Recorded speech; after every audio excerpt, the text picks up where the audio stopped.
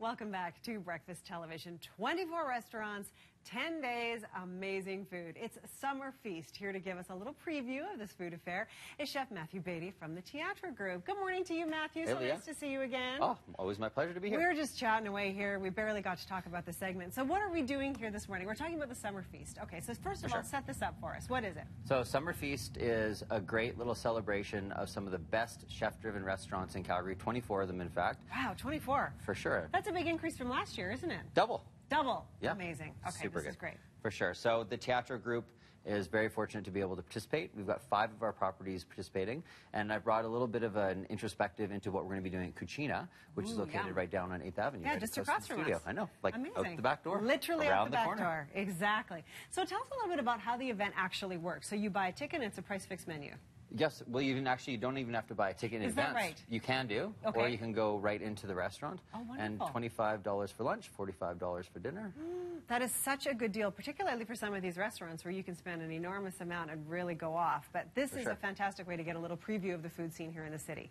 So what are you making for us today? So this is a red spring salmon tartare. Now, I'm from Victoria originally, and all of the Teatro Group restaurants subscribe to ocean-wise practices or seafood sustainability. So this is a great way to tie in some of the things that are so very important to me as a culinarian, some of the things that are really important to our group, and then also talk about light, crisp flavors of not only summer, but also some different ingredients that come from Alberta, such as the potatoes that we use for the chips. Yum, and you make those chips, and they're so delicious. I can just tell you this. All right, so let's put this together and see how it goes. So really, really simple. So we've actually got some of the Highwood Crossing organic canola oil.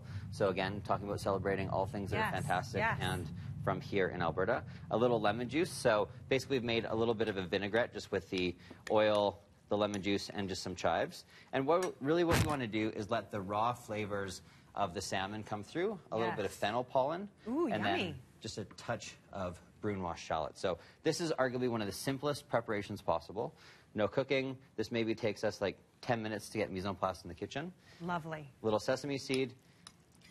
And like I say, just so very simple. So we basically let this marinate. Delicious. Yeah, for sure. Ooh, look at that. Just really easy. And we actually bought these plates from Cam Dobransky, the fellow who owns Brasserie and Wine Bar in Kensington. And I know they're participating as well. Yes, so they are. To me, this festival is fantastic because it celebrates not only great food, great wine, but the great community that we have in the food scene here in Calgary. I think it's a really cool scene. Yeah, I think so. Especially when you compare it to other big cities in the country. Calgary's scene, most everybody's really working together. They're not super competitive. I mean, they're competitive in the sense that everybody's doing the best they can, but they really support each other, which is really, really nice. Always. And the thing that's great for us is that, you know, we dedicate our lives to being in the food business, and you know, we really enjoy being in this business doing what we do. So to be able to celebrate it with our friends, that's fantastic. Like, it is fantastic. Why don't we run through some of the other restaurants that are involved? Because there's a few I'm sure people will recognize. For sure. So the Guild downtown is partaking. We just ate there on Sunday. There you go. How was it? It was I'm terrific, sure it was delicious. as usual. Yes. Chef Ryan O'Flynn, he does a great job there for sure. Yes, he does. He's been on the show many times. He's terrific. Awesome. Their sister property, Buffo, which is located down in the mall in Chinook. So they're also participating. And like I say, 5 of our Teatro Group properties are there. Cam's restaurants are there. I know Andrew is participating. That's right. And like that's only, what, 8 of the 24? And there's 24, so it's incredible. Incredible. So a couple of the other garnishes that we've got into this tartare, the radishes that I'm using right now, actually come from 8th Avenue Place. And that's the building that Cucina, the dish that we're featuring here, the restaurant, is actually located in. So they've got a rooftop garden. Is that what's happening up there? For sure, and they're LEED certified. So it's really neat to be able to talk about things like the Highwood Crossing canola oil from High River, radishes that are literally grown around the corner and on the roof of the building that we have this restaurant in. Yeah, and then just a little bit of texture. We've got some beautiful potato chips. And these, of course, are from, where do you think these are from? Oh, right here in Alberta. Of course. Amazing. The go-to for the roots and veggies here. Gotta love it. Calgary. And this is all just simple, clean flavors. And this is essentially the full style of Cucina. It's peasant, simple, approachable, delicious, and great value, which really are all the hallmarks of Summer Feast. Absolutely. Okay, so how long does this run and when does it start? So it starts on the 9th and it runs until I believe the 18th.